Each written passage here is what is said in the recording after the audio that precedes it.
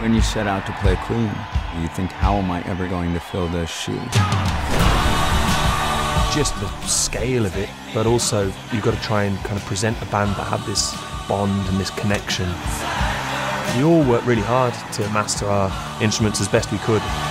You'll know if someone's just kind of going like this and smiling. We knew that we couldn't fake it. Cheers! Cheers! I played a little bit of guitar before, but nothing on this level. It was a new skill to try and learn lead guitar.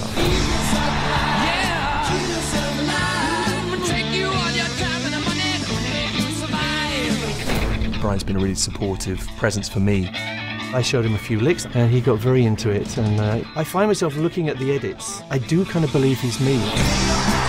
As an actor, you want to be up there feeling like you're playing these songs, which you are. It was a very daunting task to play Roger Taylor, as he's a fantastic drummer.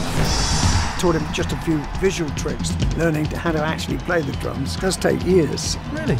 Yeah. Ready, Freddie? Let's do it. Buddy, you're a boy, make a big noise, playing in the street, gonna be a big man someday. And there were moments where I said, no, that's never going to happen. But ultimately, we pulled it off. The production always had a hand double to play our instruments, but yeah, we haven't used it, and I'm quite happy about that. The four guys who play us are phenomenal. They completely lived it. They became us. It just sent shivers up your spine.